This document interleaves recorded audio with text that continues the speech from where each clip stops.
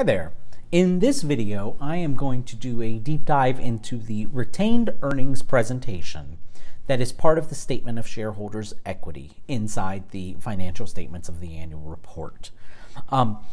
Remember, retained earnings presentation, so often textbooks will refer to this as the retained earnings statement, even though it's not a separate statement, it's part of this Statement of Shareholders Equity. But nonetheless, let's talk about the elements that will be present within that retained earnings presentation. There's going to be a header. Now that header, of course, is for the Statement of Shareholders Equity. That header will have, like other headers, the company name. It will have the financial statement name, which will typically be Statement of Shareholders Equity. And then it will have the period of time covered. Most financial statements cover a period of time, balance sheet being the exception to that, being a point in time. But in this case, we're back to kind of a period of time. And this presentation is essentially going to tell us what happened to retained earnings over that period of time. And so there's four essential components that you'll have. That is, what retained earnings did the company start with? How much additional earnings or loss did they get during the period? Did they give any earnings back to investors, known as a dividend? And therefore, how much in earnings do they end the period with? And this is really just a mathematical equation. Whatever retained earnings you start with, remember, retained earnings is just the income that you've previously earned that you held within the company to fund future operations. So whatever retained earnings you start with, you add net income to them because that's more earnings, or in the case of a loss, that would be a subtraction, right?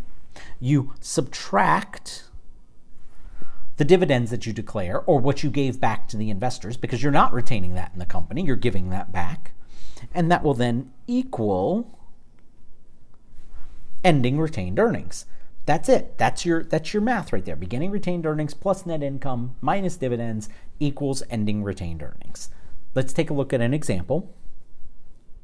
Here we have Universal Insurance Holdings. There's the company name in the header. Statement of Stockholders Equity, that's the financial statement name that the retained earnings presentation is a part of. And then it says for the years ended, so that's our period of time that's covered. And we're going to focus right here just on this column, right? There's a lot of information in the Statement of Shareholders Equity, but all we're going to care about from an introductory perspective is what's happening with retained earnings. And that's this column right here.